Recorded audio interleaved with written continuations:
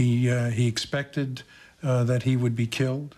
He thought that ultimately it was going to be because of his opposition to the war in Vietnam, and perhaps more importantly because of his tremendous commitment to bring economic justice to this republic. Because when he entered that fray, when he began to talk about the redistribution of wealth, you have to understand he was coming up against the most powerful forces in this land. We have stood up for nonviolence with all of our hearts, and those who will make this peaceful revolution impossible will make a violent revolution inevitable. And it didn't cost the nation 1 penny to integrate lunch counters. Well, it didn't cost the nation 1 penny to guarantee the right to vote. But now we are dealing with issues that cannot be solved without the nation spending billions of dollars and undergoing a radical redistribution of economic power. I want to make it very clear that I'm going to continue with all of my might, with all of my energy, and with all of my action to oppose that abominable, evil, unjust war in Vietnam. King begins to see that what was happening in Vietnam was also connected with poverty and connected with racism and classism.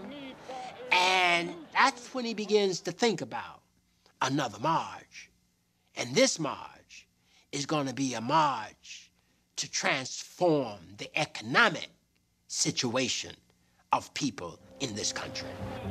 Some propose marching the poor to the nation's capital to force government action on the problems of poverty.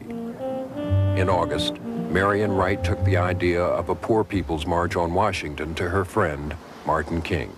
He immediately understood that it was right, and we chatted a bit about how it would be done, but there was never any discussion about whether that was the right thing to do.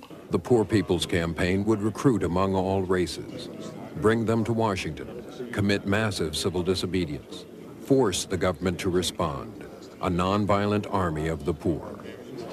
Very frankly, this is a search for an alternative to riots.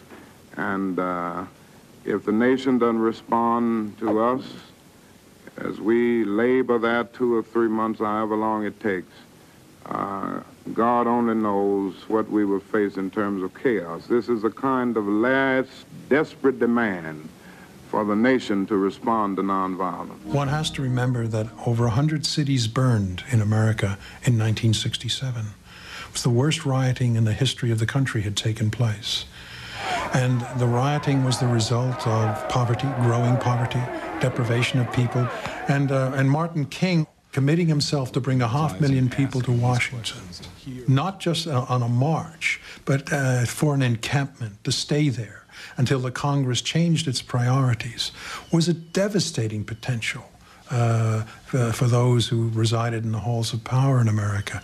They thought the nation would burn. They thought the Capitol would be subject to a mighty revolution. Martin King was at the center of all of this. He was the key figure of dissent and opposition leadership in America. They were really and truly afraid of us coming to Washington. And they were determined to try to stop us.